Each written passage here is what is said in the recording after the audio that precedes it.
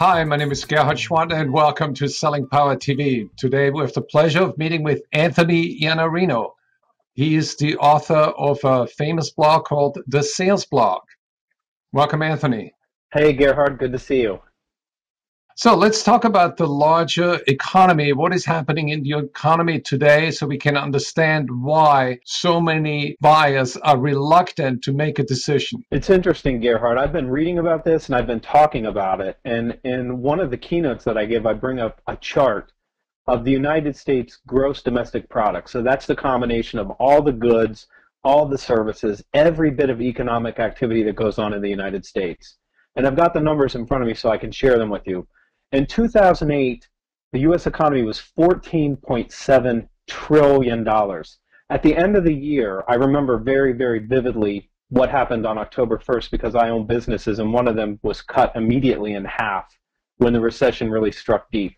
And as deep as that recession was, in 2009, the economy shrank to the tiny, tiny, infinitesimal $14.4 trillion. It dropped by 300 billion.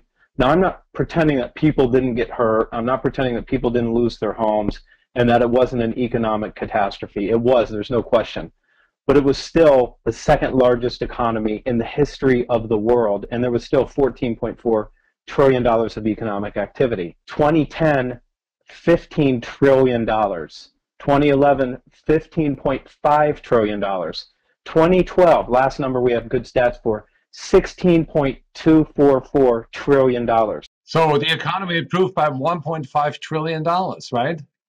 Every year the economy's gone up with the exception of 2009, but post-financial crisis stress disorder has people believing that the economy is still shrinking, that we're still at great risk, that companies don't have money to buy, and that there's not economic activity, when in fact the global economy is now $80 trillion.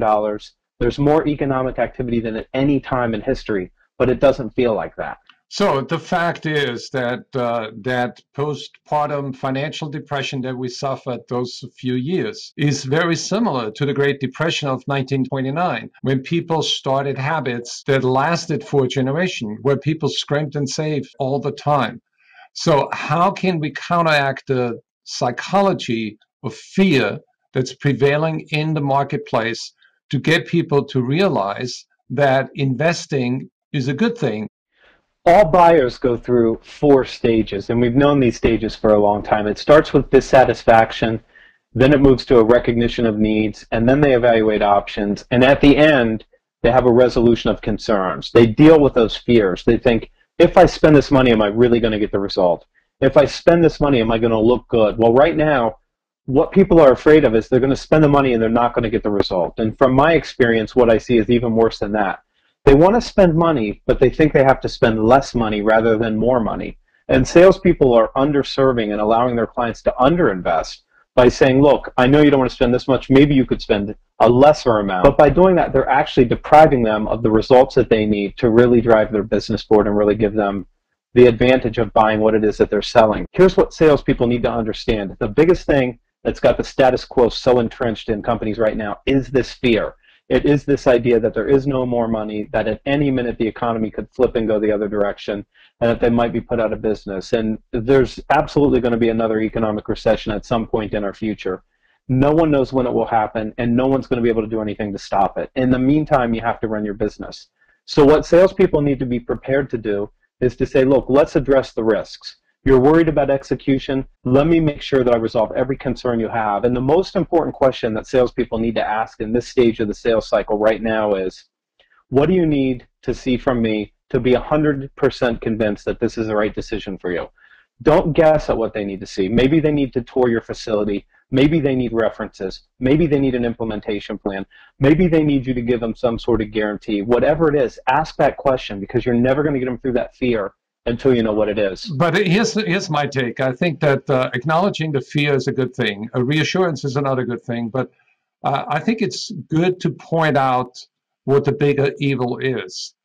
Because when you cross in warfare a 6-foot trench, you cannot do it in small steps, because there are a lot of casualties in the trenches of people who took very tiny steps. So I think it's a good idea to point out to the reluctant customer or the fearful customer that they're actually taking a greater risk by not making the decision, by not investing, by not moving forward. And fear is not a good guide to success. You got to have uncomfortable conversations, and you got to go in and tell the truth, because people are going to get hurt and lose their livelihoods if you don't go in and help. I like the idea of having the courage to have an uncomfortable conversation with a customer. Yeah, I think it's fear and it's hope. I mean, these are the two driving forces for many economic decisions, fear and hope. And I think that both of those levers are important when you talk to people and you're in a sales situation. We've gone from irrational exuberance to irrational fear, and now we have to get rational again. The economy is good. There's plenty of opportunity. We've got to go out and help clients understand that and take the right risks. Thank you, Anthony. Great conversation as always. Thanks, Gerhard. Good to see you.